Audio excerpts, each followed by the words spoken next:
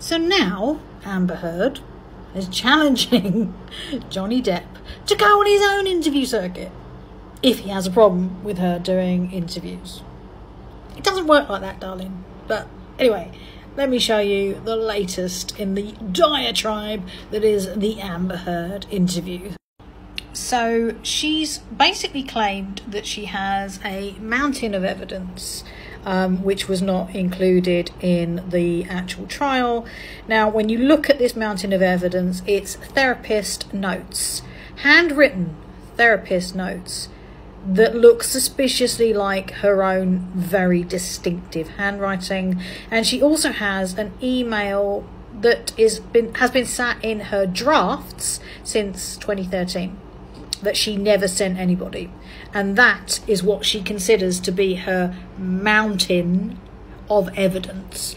And this was thrown out by the judge because it's hearsay, much like a lot of other stuff that could have been submitted in court was not included or called out because it's hearsay. This is not evidence. This is not.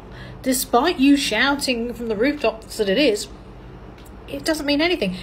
Now, the other thing to be conscious of is the rules around the kind of conversations that you have with a therapist. So essentially, if you tell a therapist something, they are meant to record it and they treat your word as fact because it's you sharing your story with the therapist. It's not a medical doctor, which is what she's claimed, that she has medical evidence, and it's not. So number one, we don't know who this therapist is supposed to be. Number two, even if you ignore the fact that the handwriting is awfully suspect.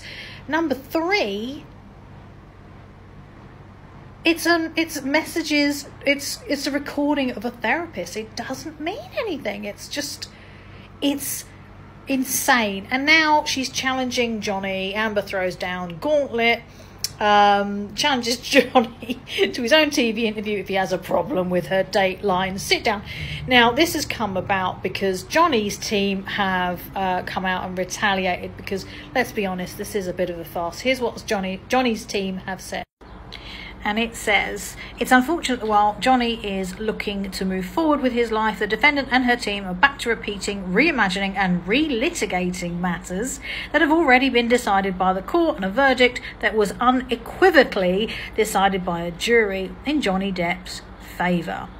That's what Depp's legal team told Dateline. This woman is just a wreck.